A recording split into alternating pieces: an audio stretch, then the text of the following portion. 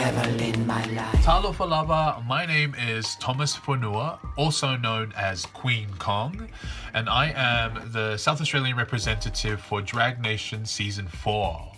Wow! Thank you. I'm gonna keep this video super short and super sweet. So just a little bit about myself. Firstly, I'm super cheap because obviously I've blown the budget with this production value in this video. I've literally duct taped my camera to a mirror and a couple of LED strips as well. But hey, that's neither here or there. I am originally from New Zealand and have been living in Australia for just over 6 years now, mainly based in Adelaide, South Australia. I've been doing drag for just over a year, like properly, yeah, which sounds like not much time at all. Having said that, I am a professional dancer and I've been working professionally full-time for just over 10 years now, for companies, acclaimed companies over in New Zealand, here in Australia, in Canada, the US, and I've been touring internationally from the age of 16, so I have quite a bit of experience, and my background is in performance. So drag has been a real interesting addition into my life because it's been more of an extension and an exploration of my artistry as a contemporary artist.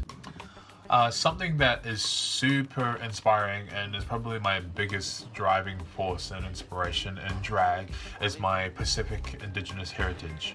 Now, the reason why this is so important to me and the reason why I'm speaking about it is because I believe there is a lack of representation of my demographic in our Australian community. And I believe what I bring as an artist and my point of difference is a voice that needs to be heard, not only just in general, but for people like myself who have migrated to Australia and don't feel like they necessarily have a place in the community.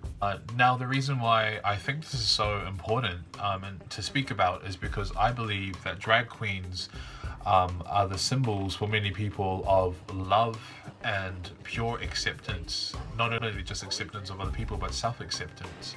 And for so many people, we look to drag queens who are basically the leaders of our community, and they are the unsung heroes and the flag bearers of our communities. And that's a title that goes hand in hand with being a drag queen, and it sets the tone and the difference between being a drag queen and being a boy wearing a dress, which is a great responsibility that I take very, very, very seriously. Okay, now having said all of that serious stuff, bringing it back to a lighter note, something that I really love about the art form of drag is the ability to give people license to enjoy and love and laugh at you while you are on stage. There's nothing quite like it, and even as a professional male dancer, that exchange is completely different to what it's like as a drag queen. And it's something about having a big dress on, or hip pads, or a big wig. It's something about that packaging that really enables people to live their best life with you in that moment while you're living yours on stage. And as a performer, there's nothing like that, and that's why I do it. It's the beauty of live performance.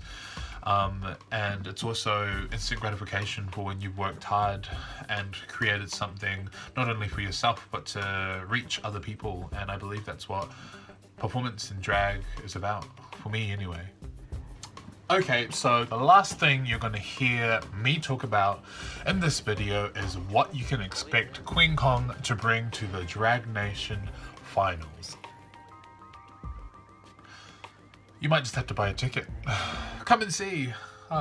You'll definitely see a big brown man dressed up as a big brown man, probably wearing 3 wigs to mask these shoulders.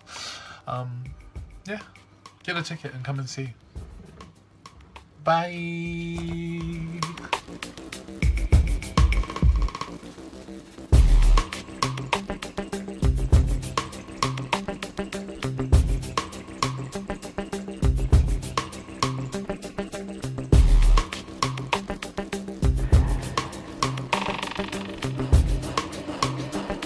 We celebrate by drinking poison.